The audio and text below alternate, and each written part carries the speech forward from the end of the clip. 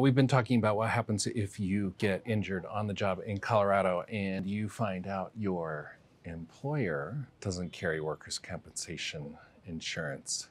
What are your options? We're going to talk about the third option, which is the Colorado Uninsured Employers Fund.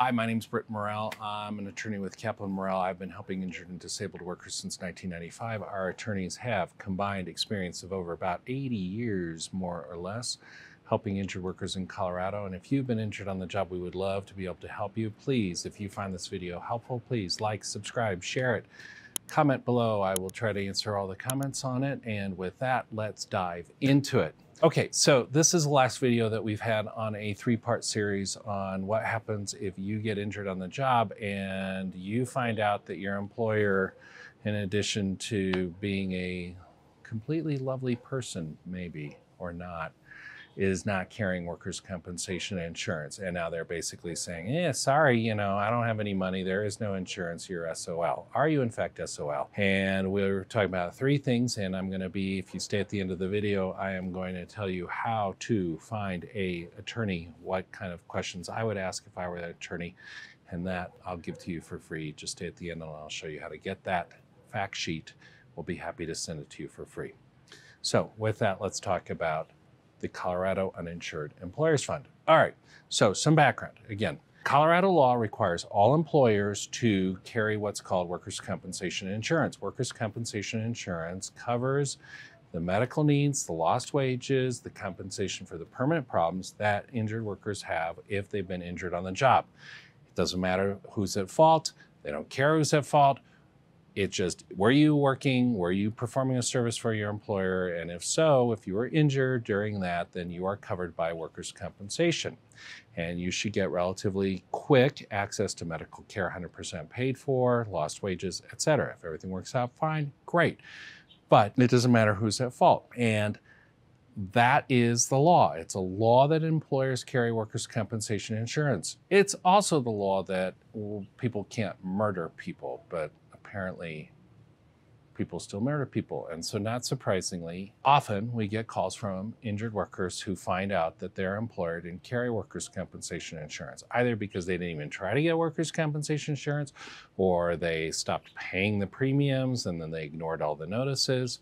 Or sometimes I've even dealt with employers who lied about what kind of business they were in to get workers' compensation insurance. For example, I've had a roofing company. I don't know why. Roofers just seem to be the kind of employer that just always draws my attention and ire.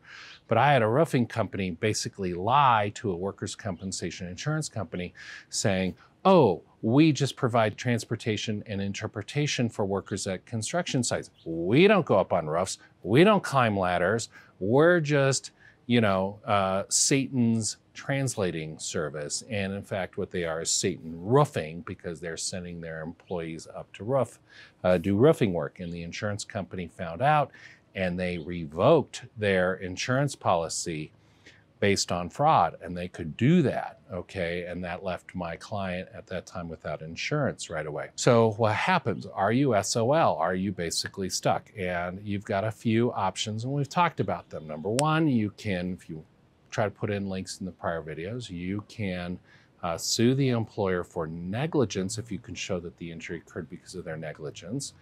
But again, you're still stuck with how do you collect a judgment. Number two is, we've talked about, you can make a claim not against your direct employer, but if another company hired your company, your employer, to do a job that was essential services that this employer offered, and I gave an example like a general contractor in a construction site, then you can make a claim against the general contractor's insurance policies.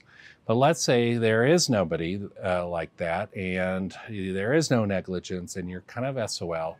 What can you do? There is now a new option if you were injured after January 1st, 2020 in Colorado with an uninsured employer, and that is you can make a claim against the Colorado Uninsured Employers Fund. It is a new program.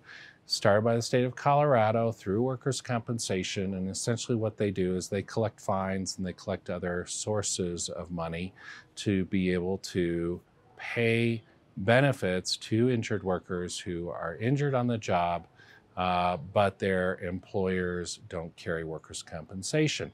And it sounds great. It's a good program. It's a start, but it's not quite there yet. Give it some more time. And so here are some things what you have to do. So number one is you have to file a claim against your employer. You have to file a claim against your employer who doesn't carry workers' compensation. The division will say, guess what? They don't carry workers' compensation. And you then need to file an application for hearing. And you need to go to a hearing and you need to get an order from a judge saying you've been injured on the job with an uninsured employer. That is your ticket to then go to the Colorado Uninsured Employers Fund and say, hey, I need help. I need assistance. I need benefits, okay? They don't start doing anything. They don't kick in anything until you've done all of that, okay? So it's not like you get to call them and say, hey, my employer isn't insured. I need medical care. And they'll go, oh, yes, come on in. Let us write the bills, et cetera. Bring the bills in. We'll be happy to write them. No, you've got to go through the whole process, the whole rigmarole of filing a claim, waiting until it's been denied or ignored, then filing an application for hearing, and then going to hearing, proving that you had a work injury to a judge, which if the employer doesn't show up is somewhat easy, and then getting an order from a judge saying you're entitled to benefits and the employer doesn't have an insurance company. Once you do all of that, then you can apply to the Colorado Uninsured Employers Fund. So that's the process. And then what they do is they will assign you an adjuster with a company that adjusts workers' compensation cases, and they will pay for some, but not all, of the benefits that you're entitled to. So what do they pay for and what they don't? Well, one problem, I get why they do it, but it's a problem, is they get to change who the treating doctor is. So if you get injured on the job and you're with your personal doctor and your personal doctor is great and they're recommending care and you have a great relationship with them, if you submit your case to the Colorado Uninsured Employers Fund, they get to switch your doctor and send you to whoever the adjuster at Sedgwick does. And those doctors tend not to be great. We'll see. I haven't yet seen who they've designated in some cases, but they could send you to some folks that I wouldn't want to go see at all. Second thing is they don't pay for all the benefits. So what do they pay for? Well, the statute and the rule that created the Colorado Uninsured Employers Fund basically says, okay, start collecting money. Anybody who's injured after July 1st, 2020, who gets an order, blah, blah, blah, you have to pay for. But then they list the benefits that they'll pay for in order of priority. And every year, the Colorado Uninsured Employers Fund is supposed to look at what money they have. And as of August 2021, they had about somewhere between $2 and $3 million in their fund.